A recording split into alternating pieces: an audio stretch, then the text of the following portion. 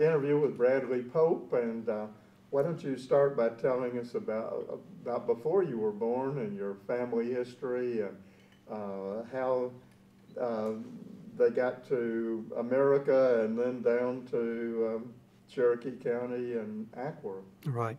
Well, as you've said, the last name is Pope, and in my young life growing up, going to family reunions, I always heard that our great-great-grandfather was born on a ship coming over from Holland, that we were Black Dutch.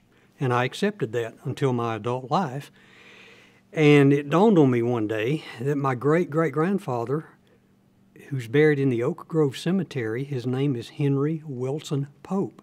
And I thought, that's about as English as you can get. Where did the Dutch come in? And then I found out that in the main library in Canton was a genealogy booklet done by a distant relative that I never met, never knew of, from Texas, Jennings Bland Pope. He did it in 1979. I went to the library, looked at the book, and copied it, and found out that the name really was Pabst, P-A-B-S-T. We came from Germany. Didn't even slow down in Holland or anywhere like that. Came into Pennsylvania, and the name was anglicized to Pope.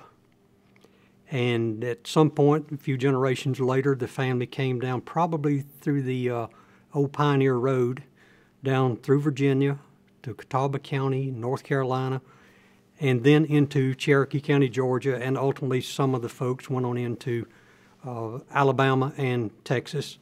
Hence, that's the reason Dr. Jennings Bland Pope wound up in Texas, his family. Mm-hmm. Well, and as we were talking before we got started today, my ancestors were Scotch-Irish, but they have a very similar history of going through Pennsylvania and down the Great Valley of Virginia and into North Carolina and then across into Tennessee in their cases, whereas yours went around the mountain, I guess, into North Georgia. Mm-hmm. So it's an American story, I think. And changing names is an American story, too. I think that yes. A lot of people have done that over the years. But you may be connected to the Pabst Blue Ribbon, the beer folks. Well, there is a rumor, I don't remember if it's in that booklet or not, that one branch of the Pabst family from Pennsylvania did go into the Midwest and became the Pabst Brewing Company. But I can't confirm that. Okay. Maybe I've got a rich uncle somewhere, who knows? Probably so. Well, you grew up in Acworth. How did they get to Acworth? Why did they come to Acworth? Well, the family settled in the Oak Grove community, South Cherokee County, and before I was born, my mother and dad lived in the city of Acworth. Let me kind of set the area for you where Crane's Taxidermy is located. I think Mac Turner's made reference to where he lived just west of Crane's Taxidermy. The Cowan Road improvement project took all that out.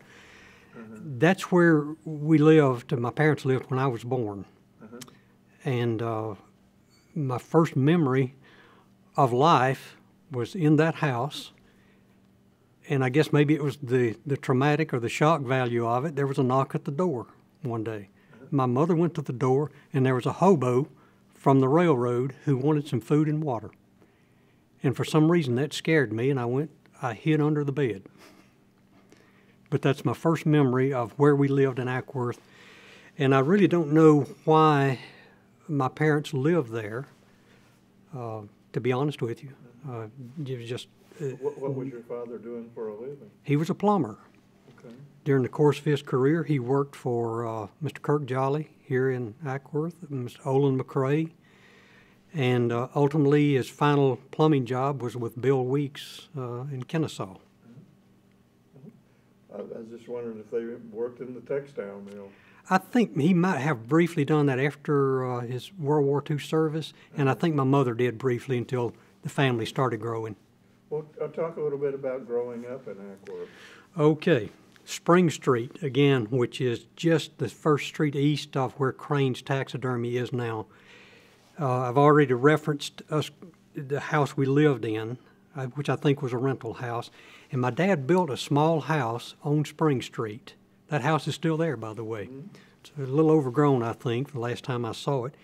He built a house on Spring Street, and many, many memories there growing up, playing with Mac Turner, Ralph McMicken, Stanley Burnett, and a lot of those friends playing in the woods.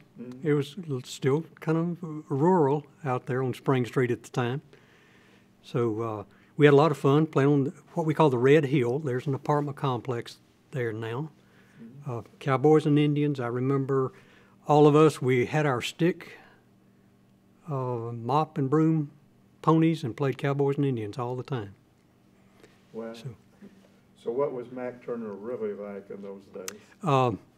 Okay, Mac, I'm going to throw you under the bus, or under the horse. We would gather up on the Red Hill, and sometimes we played ball, but mostly it was Cowboys and Indians, and we had, as I said, our stick horses, and we would decide which Cowboys we were going to be. At that time, it was Roy Rogers, Hopalong Cassidy, Lash LaRue, those folks, and it always seemed that Mac was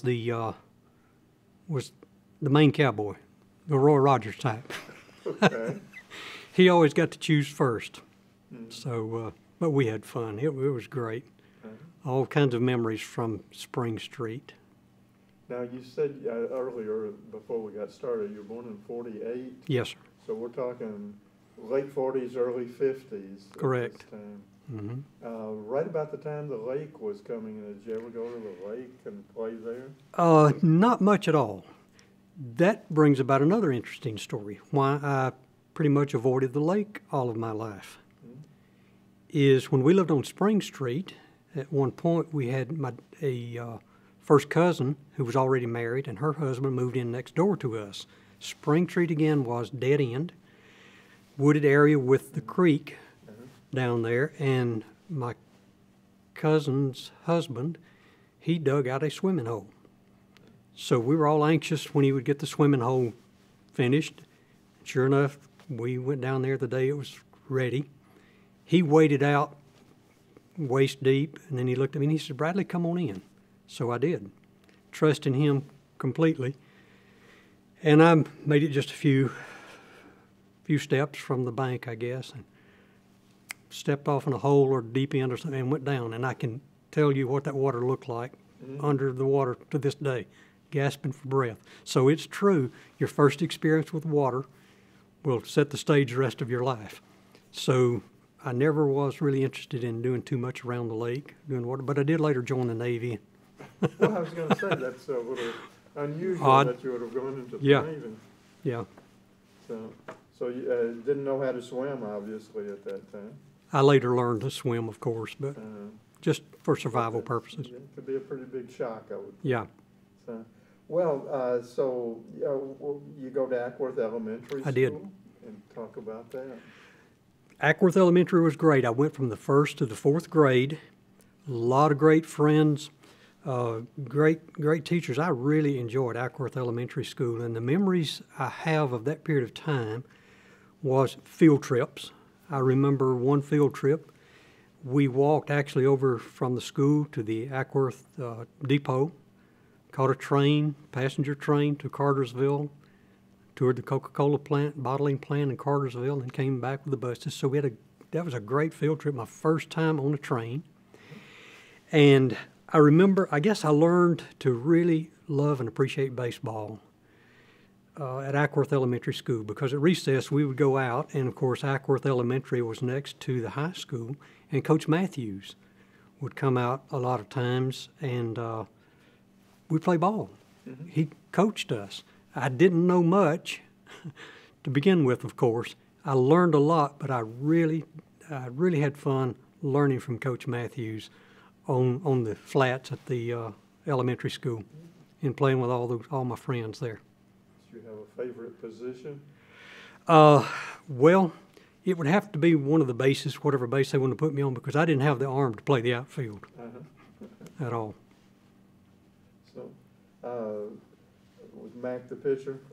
I don't remember. No, Mac was a little older than me. Okay. Maybe I shouldn't say that. He was ahead of me in school. Okay, So I don't remember playing with Mac. okay, Uh, okay. Well, did you go downtown for fun, or were you too Oh, young yes. to be going there on your no, own? Ackworth was the shopping place to go. Uh-huh. Even later, when we moved out into South Cherokee County, Ackworth was again the place to come shopping. And I remember in a previous interview you did with someone, they talked about Allen's 5 and 10 cent store, and one side being household goods and one side was toys. Well, that's where I hung out. I'd walk and look at the toys. Uh-huh.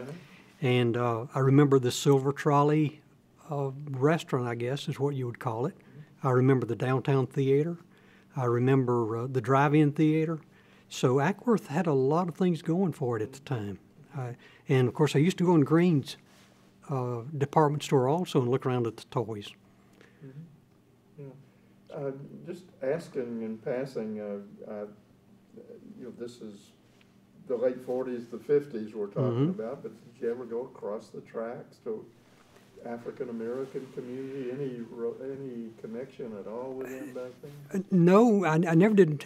I never did go over there, but I do remember at some point when we lived on Spring Street, I believe Dad worked with an African American gentleman who might have helped with some plumbing. I'm just not sure about that. But thank you for asking. I think that's really important for people to understand that, yeah, we grew up in the rural South. And, but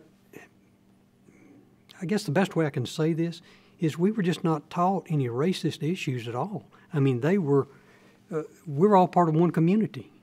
Sure, they had their section of town, and it's just the way it was at the time, but we just didn't have any issues at all. Including later when I went to North Cobb High School, my first year at North Cobb, it was all white. And later, it was integrated, and everybody just got along fine. Graduating right on the cusp of integration Yes, in Cobb County yeah, school system. exactly. I think 65 maybe the first. Right. Mm-hmm. So very few black students when you graduated, and none when you started. Correct. Yeah. But there were just no issues. I mean, it was just seamless. So basically, it wasn't really something that was in your mind in that time. Right. Exactly. Very little contact, it sounds like, from what you're saying, but not something that you're getting agitated about all the time. No. Yeah. Okay. Yeah, I think that's pretty common experience from those years. Mm-hmm.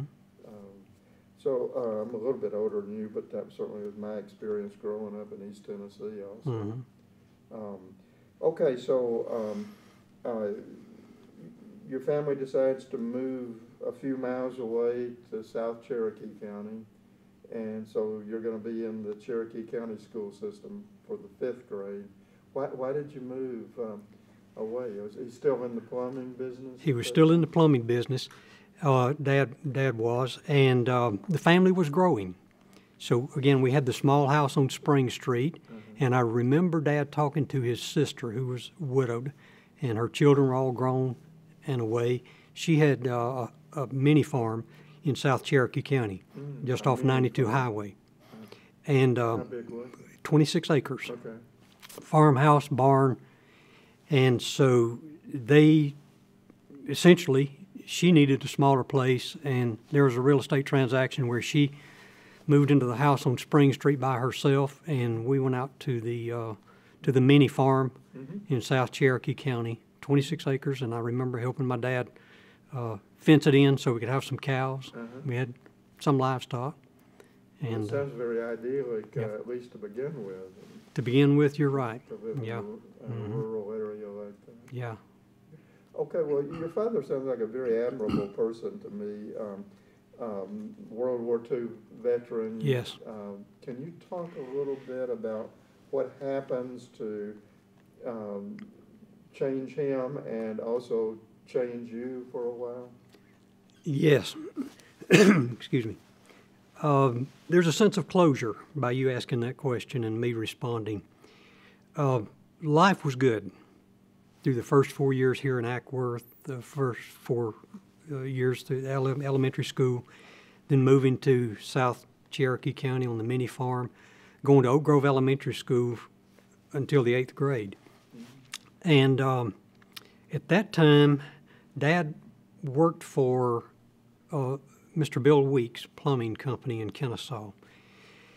He started exhibiting some physical symptoms that we just didn't understand. He would lose his voice. He would lose his balance. And obviously the doctor that he went to initially was Dr. Caldwell, who did everything he could for him. He progressively got worse, totally just wouldn't talk, wouldn't speak, losing weight, losing hair. And Dr. Caldwell referred him to specialists who later referred him to the VA. And because Dad was a combat soldier in World War II, he was with a tank destroyer battalion, and at one point they were attached to the division that liberated Dachau concentration camp. As it progressed, excuse me, as it progressed, Dad really just became kind of unresponsive. He would just sit around, wouldn't talk, couldn't talk, and as I said, he lost weight, lost hair. His eyes began to kind of had sunken eyes, and the best we could say is he just had a moral dilemma of some kind. He was, when he was healthy, he was a deacon and a song leader in our church, Oak Grove Church in South Cherokee County. And I'll never forget the day that Bill Weeks came to our house in South Cherokee County and talked to my mother and told her that he was going to have to let Dad go because he would give him a job and then later, hours later, go check on him, and he would just be sitting there staring off into the distance. Mm-hmm. And tears came to Mr. Weeks' eyes. He didn't want to do that. He hated to do it, but he had no choice. So Dad, he couldn't work. Then all of it fell on Mother. There were 6 of us kids, and times really, really became hard financially and difficult for her and trying to get treatment for Dad in and out of the hospital. So we had to move around quite a bit, trying to find it. We lost the 26-acre farm, and then it was from house to house to house as best as Mother could do to take care of us. So, did she go to work somewhere? Pardon me? Did she go to work? She did work briefly as a what they call them, a nurse's aide at Kennestone Hospital. Yeah, she tried, but it was just too much, really. It's hard to do that and have all those kids exactly. to take care of, too. Yeah, exactly. And where I want to go with this now is North Cobb High School. I went to North Cobb High School, and this, because of my dad's condition, the condition at home, and the living conditions, it was really, really tough. And so I became a different person. I don't really know how to explain myself exactly. Maybe unfriendly, standoffish, if you will. Had a few friends, but I couldn't really feel comfortable like I had been previously with my friends in Ackworth when I went to Ackworth Elementary School. So, well, they had to notice the difference. Oh, I'm sure they did. And that's the reason I really appreciate you giving me an opportunity. Maybe people understand that from elementary school to high school, I was 2 different people, really. And they probably didn't understand why, or the change, or the reason. So, and you said before we got started, I think we ought to put it on the interview, that your father, in the end, looked like a concentration camp inmate. Right. I had indicated earlier that he was with the unit that the division that liberated Dachau. Dad passed in 1969. He was 48 years old, or just a few months short of being 48 years old. And he actually looked like he came out of a concentration camp. Again, sunken eyes, 1,000-yard stare, hadn't talked in a long time. And years later, when I started going to his Army company reunions, and I've seen the documentaries, but then I talked to these veterans who were there. They remember the warm ovens. They remember the smell. They remember the cattle cars of bodies and the bodies stacked up. And that's what got to my dad. He never got a physical scratch on him after 180 days of combat. It was mental. It was a soul injury. Being a deacon and a song leader in his church, there was this moral dilemma with what he had lived through and what he believed should be right. And yet they liberated the inmates from the concentration camps. Correct. Yeah. Yes. But just seeing it was shocking, I guess. Yeah, yeah. And so I later realized, as you can imagine, that certainly that had some impact on me and my siblings and Mom, because we had a form of PTSD too, and that I think manifested itself with me when I was at North Cobb High School. Talk about Edward Tech and his book and how that affected you. Thank you. I read a book not long ago because a cousin of mine who was a teacher in North Carolina, he called and asked about his dad, who also suffered from PTSD, and he wanted to know, did I know anything about his dad, his military service in World War II, and I didn't. And that cousin gave me a book. It's called War and the Soul by Dr. Edwin Tick. I read that book, and it was such a relief. It was eye-opening as to what PTSD really is as it relates to a soul injury. It's not a mental injury. And as I told you earlier, next to the Bible, it's the second best book I've ever read. I gave it to my brother who read it, and he loves World War II history, and he read that book, and he said, he laughed, and we both laughed. He said, so that's what's wrong with us. And I said, yeah, it was for a period of time. So if anybody knows anyone who's been in combat, well, I say it doesn't have to be military. It could be law enforcement or a job, hospital, medical profession, and they have soul issues like that. Police, do they have those? Absolutely, absolutely, sure do. With the things they see and do, it's a form of combat. Decide when you go home, isn't it? Yeah. Well, when did you get back to being the old Brad Pope? Well, that's another great question that you're asking me.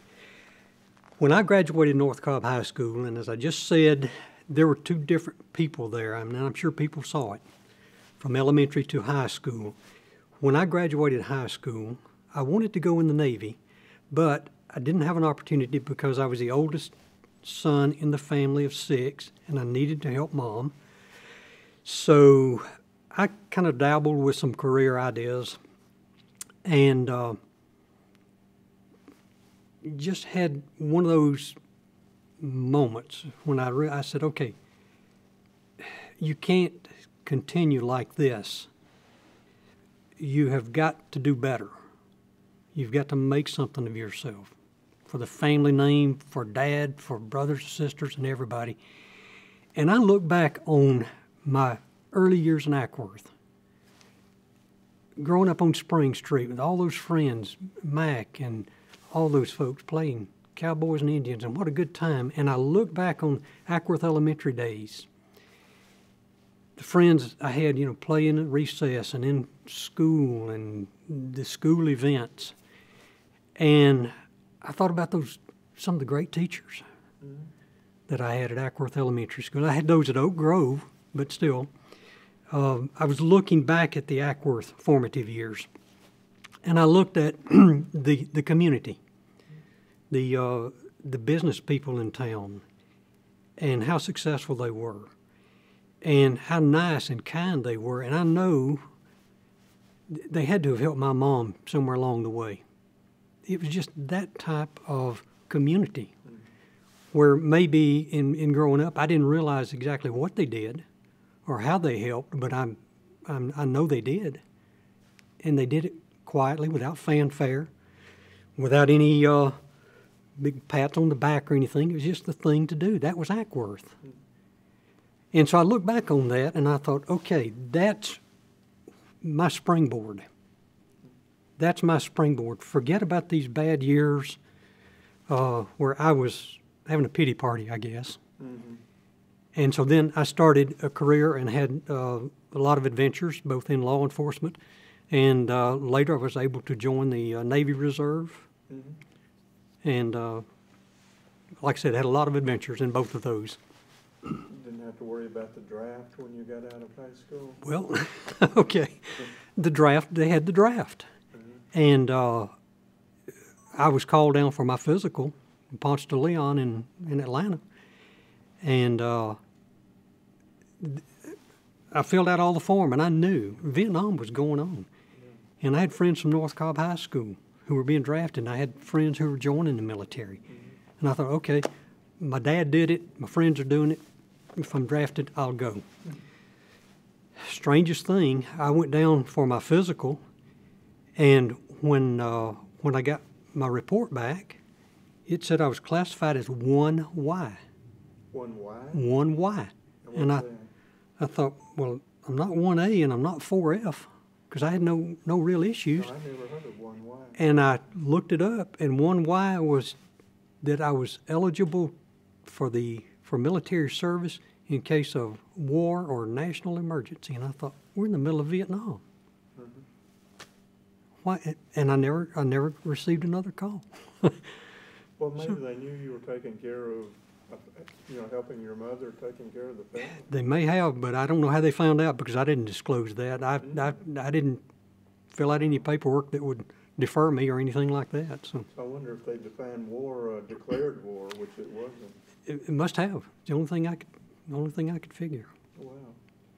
So, well, that had to be a relief, I guess, at that time. A little bit of relief and a disappointment too, okay. because of my dad's condition. There was always ingrained in me just an obligation, and I thought I had passed that opportunity because I didn't get drafted. Mm-hmm. Until later I found an opportunity to get into the Navy Reserve, mm-hmm. along with my career in law enforcement. So you go immediately into law enforcement at that point? Pretty much. There was about a 2-year period there where I tried a few things and none of them just worked out. What was it that attracted you to law enforcement? Honestly, steady work. Okay. For one. It's always a demand, isn't it? Yeah, always. Yep. So how did that come about? You applied to Cobb County Police Department? I did. I applied with Cobb County Police Department and was selected. I went to work in 1970 with Cobb County Police Department and started out as a patrol officer, later detective, later promoted to sergeant, lieutenant, and captain rank when I retired from Cobb County. What year was that you retired? I did a short tour of duty with Cobb County, actually. I worked 12 years. 12 years? 12 years, yeah. The department just hit a growth spurt and a lot of rank. People made a lot of rank at that time, so. Well, that's amazing, yeah. Advancement in rank in mm-hmm. 12 years. Right. When did you go to Reinhardt? Well, after I left Cobb County Police Department, I actually worked with Milford Smith Jewelry here in Ackworth for a period of time. Okay. And then I went to work as chief of police, city of Canton, and that's when I went to Reinhardt for a criminal justice degree. Why did you stop after 12 years when you were obviously on an upward trajectory? I think I just wanted to try something different for a while. Okay. Well, you were there at a time that Cobb County was growing by mm-hmm. Very rapidly. Mm-hmm. So you worked for a little while, and then how did it come about that you became police chief in Canton? I decided I wanted to get back into law enforcement. I heard they had an opening, and I applied for it, and was selected. Well, I think we're missing something from this story because there had to be something that obviously attracted everybody to you. Do you think? And don't be shy. Why do you? You must have been very good at what you were doing, I guess. Well, I tried to be. I tried to be good at it because, again, I want to go back to. I had to be good at it. I didn't have any choice because of what I had gone through, the bad time while I was at North Cobb High School, and looking back on the good times at Ackworth and all those that I just indicated a while ago. I wanted to succeed. I wanted to be good at it. How long were you police chief in Canton? About, let's see, from, what did you say, 84 until, was it 90? 84 to 96. Okay.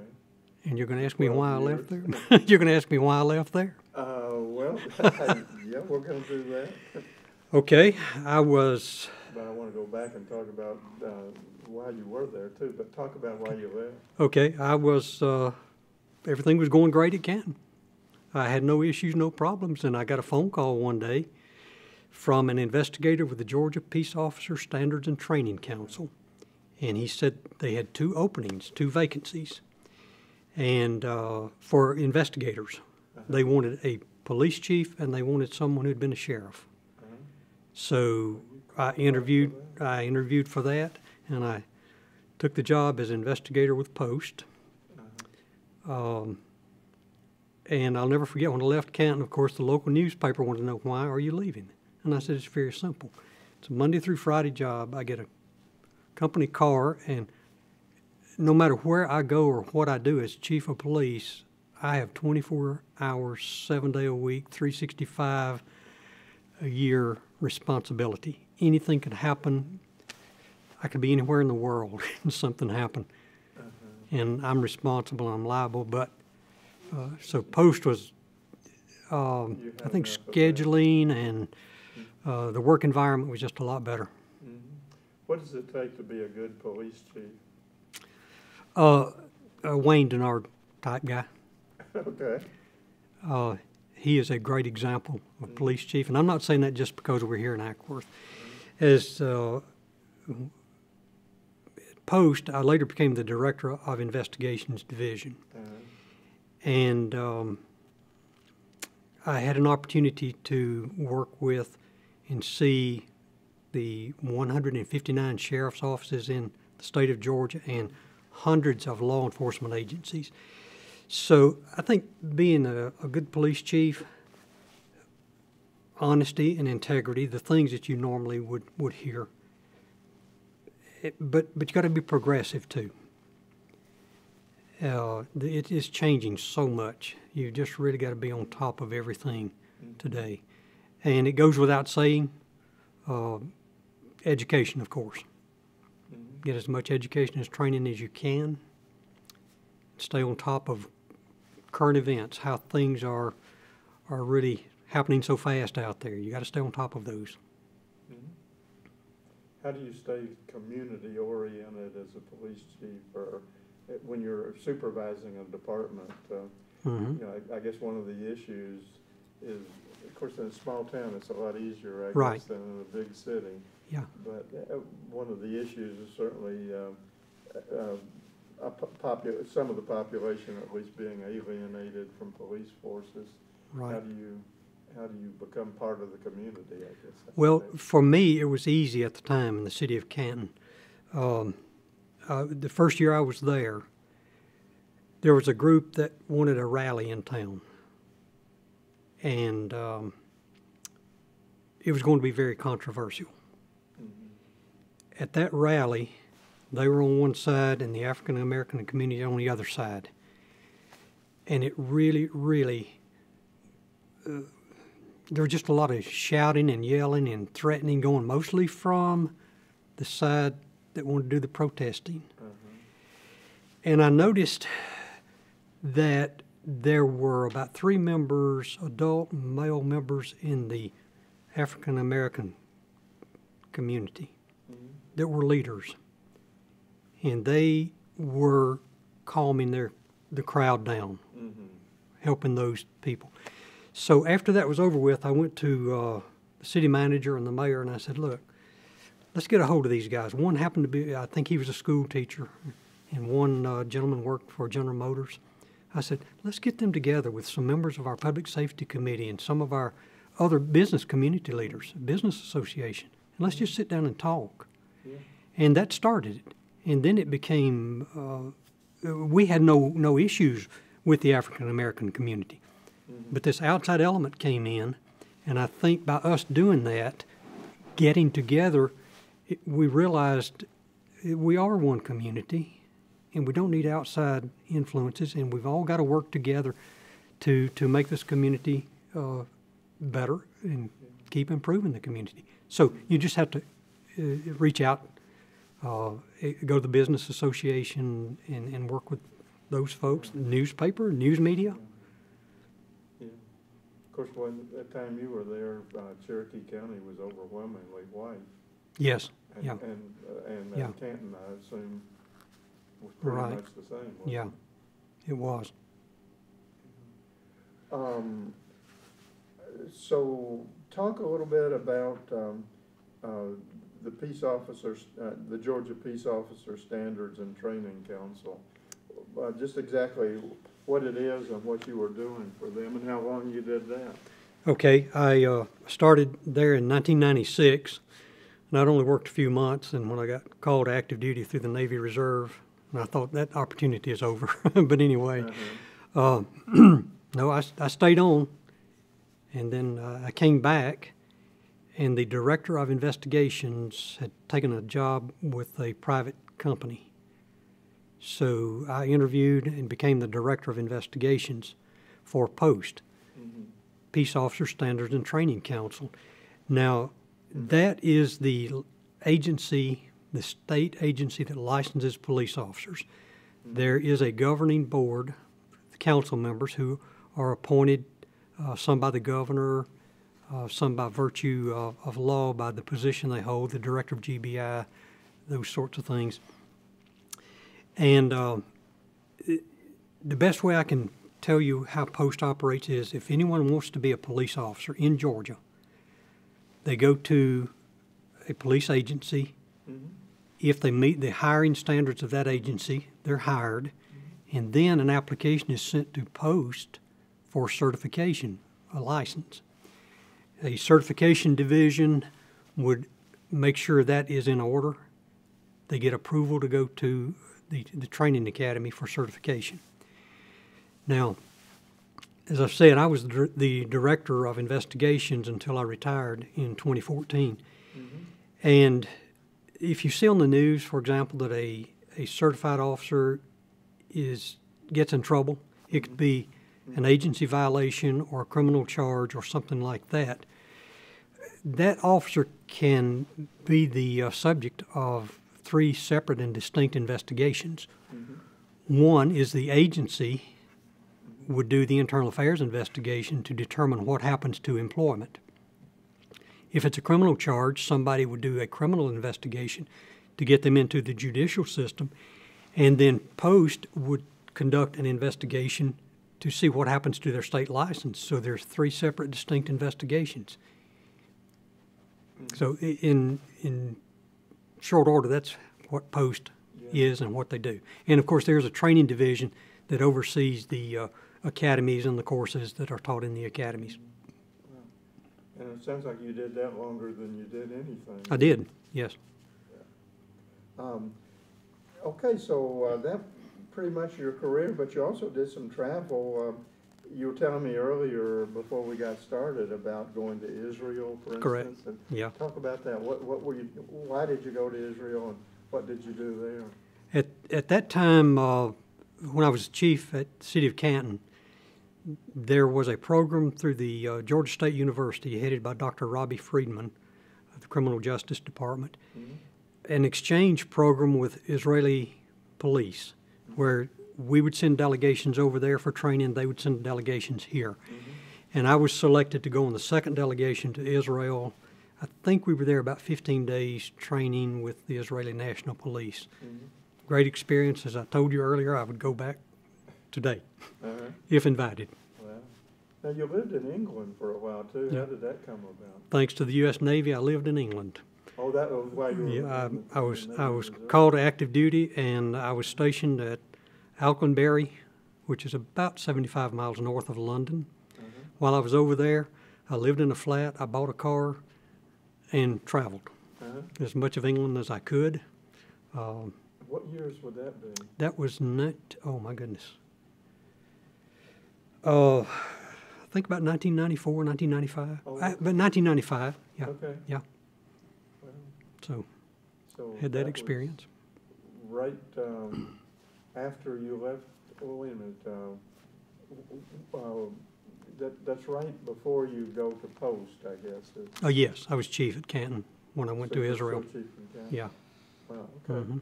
And you said you'd been to Japan also? Right, thanks to the Navy, went to Japan. Okay. And like a lot of military folks, Uh-huh. went to Japan, military bases all over the U.S., Navy bases, one Air Force base, by the way. Uh-huh. And let's see, went to Italy, up in the Adriatic on the flagship for the 6th Fleet at the time. Uh-huh. So How long were you in the Navy Reserves? 16 years. Okay. Hmm. Okay. And let's see, something I guess we skipped over. You went to the FBI National Academy. I did. As well. When I was with Cobb County Police Department, I was selected to go to the FBI National Academy, which is a 12-week program at the Marine Corps Base, Quantico, Virginia. Oh, really? Hmm. Okay. So as I said earlier, I've had some adventures. That sounds like it. So now you're living in the Woodstock area of Cherokee County? Yes, Bells Ferry Road, Hobgood Road, Wingate, Town Lake area, which is has a Woodstock address, but I'm Ackworth. I'm Ackworth. Oh, I was going to ask you, how often do you come back to Ackworth? Oh, quite a bit. I have family that lives in the city of Ackworth. I've got to admit, though, I haven't really done a lot in downtown Ackworth as far as the visitor center and things like that I should. I'm overdue to do Well, I was that. just going to ask you how Ackworth has changed over the years since you were growing Oh, up. my goodness. Well, there's one photograph that we looked at earlier. It was made on Spring Street when we lived there. I'm standing with my sister. We're at the end of Spring Street, which again is right next to Crane Taxidermy. There's subdivisions now down through there now. And in that picture, what interested me about that photograph is in the background, you could see Spring Street at that part on it was dead end, it was dirt. And whoever owned the property across from where the photograph was made, it looked like farm. There are some outbuildings, and if memory serves me, I think they might have had some livestock there. So I've seen Ackworth go from, if you will, very rural areas to what it is now. It's just changed so much. But you know what? It's still Ackworth. There's still something about Ackworth for those of us who were raised here and grew up here that will never go away, no matter what changes on Main Street or with the businesses. But while I was here with Milford Smith Jewelry, there was a period of time, and one of your other interviewees, I can't remember who it was, recalled empty storefronts. So I remember seeing those. And you wonder, is Ackworth just going to go away? But obviously it hasn't, and never will. Okay. So, I guess we should mention Sue Brookshire Corbin in this. yeah, Somebody we interviewed earlier. right. How are you related to her? Sue Brookshire Corbin is my first cousin. Her mother and my dad were brothers and sisters. And do you have much association with her when you were growing up? Yes, we did, mostly at family reunions and some church activities. We all would attend the same churches. But yeah, it was mostly the big family reunions, and they were big. A lot of. That's great. Well, is there anything that you would like to add to the interview that we haven't talked about? Yes, ask me about the caboose. The caboose, okay? Okay, Tell me about the caboose. okay. when I was working with Milford Smith Jewelry, I attended the Business Association meetings. And if memory serves me, Pete Brumfield was the president of the association at the time, and this was in the mid to late 80s. So Dr. Bill Sharpton, the optometrist on Main Street at the time, the discussion came up among the membership about the way things were going to grow, the things that were going to happen in Ackworth. So there were some really forward-looking people in that business association. You can give them a lot of credit for things that have taken place in Ackworth over the years. But the discussion came up that we need a visitor center. And finally, Dr. Bill Sharpton, I'll never forget this, he said, well, you know, the railroads, they're getting rid of the caboose on the trains. Maybe we can get a caboose. And you know what do you remember the story about hanging the bell on the cat? Okay. Anyway, some people may remember that. I spoke up and I said, hey, I've got a friend who works with the railroad. Let me find out from him what it takes to get a caboose. I called Bill, and he said, write a letter on Business Association letterhead to the headquarters, I think in Jacksonville, Florida at the time. Tell them your city would like to have a caboose.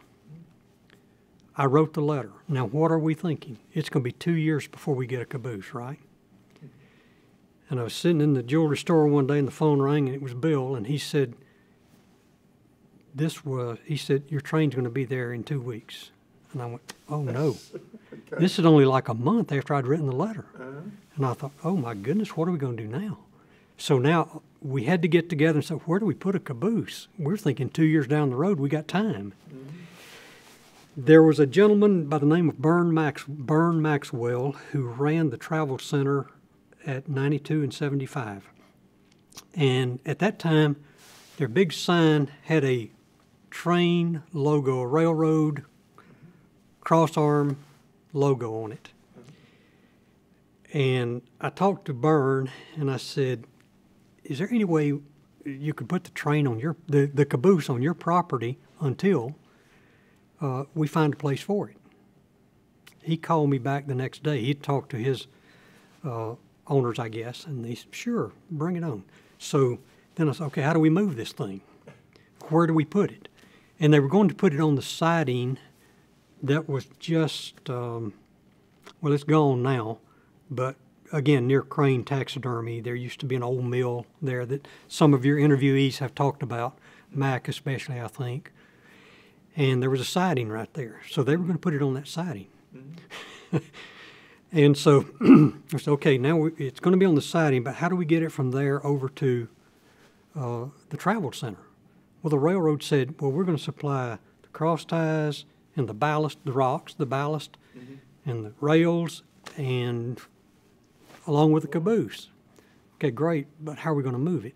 And I really wish I could remember the name of the gentleman, the company who owned heavy equipment here in Ackworth, or just outside the city of Ackworth. I really apologize that I can't recall his name. He gets a lot of credit. I called him at no charge.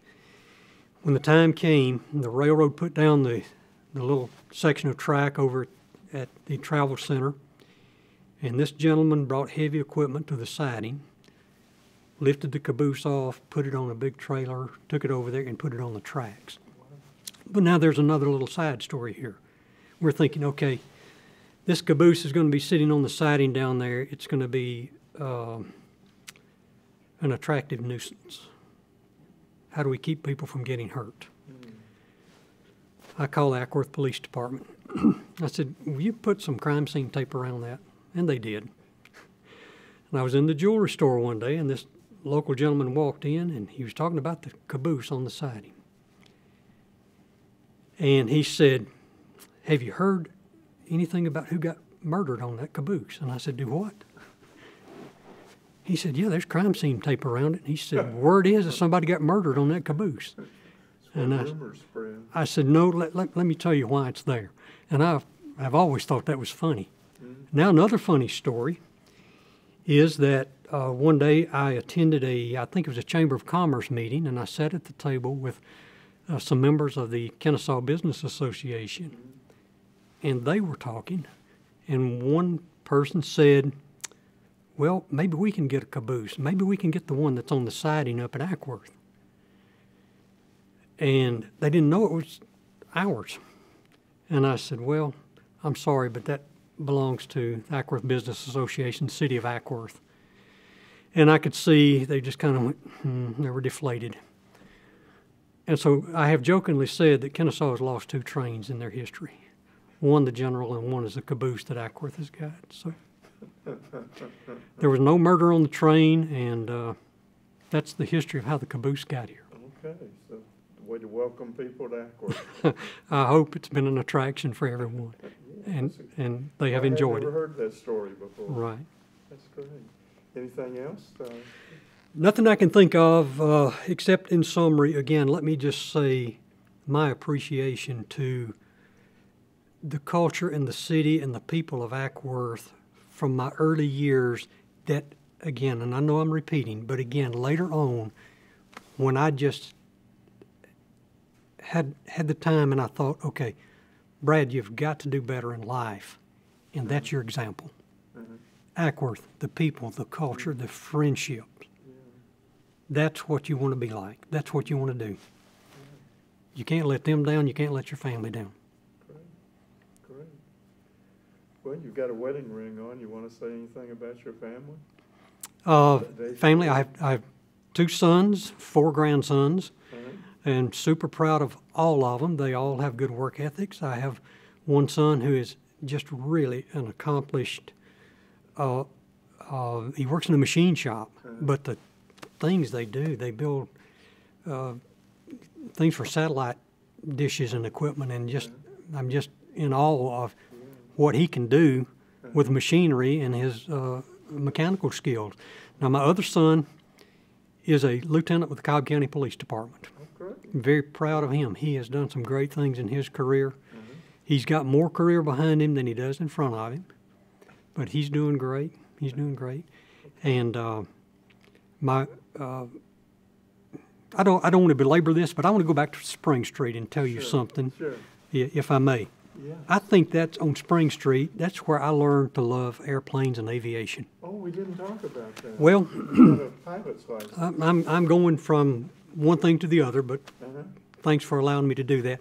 I remember on Spring Street as just a little kid, I would hear an airplane, and I would run to see what kind of airplane it was. Now, at that time, Lockheed and Dobbins Air Force Base were really, really active. I have seen airplanes that you only read about in history books now.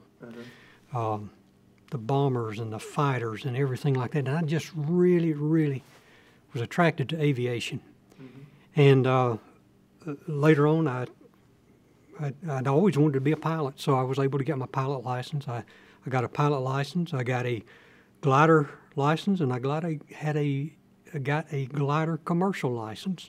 So I've worked part-time at some glider fields, giving rides. When I was in England, I joined a glider club over there and did some glider flying. And my wife now, she's the customer service manager at the Cherokee County Regional Airport in Ball Ground, and she's a pilot. And my son, who's a lieutenant with Cobb County, he's a pilot. Great. So, well, tell me about the Civil Air Patrol. What did you do with them? Well, I was at Post and had a friend who we got acquainted in glider flying. He would be the tow pilot, and I would be in the glider giving rides. He was a police officer here in Georgia also. And he called me one day, and he said, Brad, have you ever thought about Civil Air Patrol? And I said, no, not really. And at that time, he was with the squadron in Ellijay. So he invited me up to a couple of meetings, and as a result of that, I joined the Civil Air Patrol, became the safety officer at the rank of, started out as a senior, then a lieutenant, and then a captain with the Civil Air Patrol. And got qualified in all 3 positions in the Civil Air Patrol mission aircraft. It's a scanner, the back seat, observer right seat, mission pilot left seat. And did some Civil Air Patrol and I was a safety officer for this squadron for a number of years. So, Fantastic. had an opportunity to do that. All right, well, you've done a great many things, and I really thank you for the interview Sure. today. Well, like I said, life has been an adventure and continues to be so. Well, appreciate all that you do. Okay, thank you. It's my pleasure.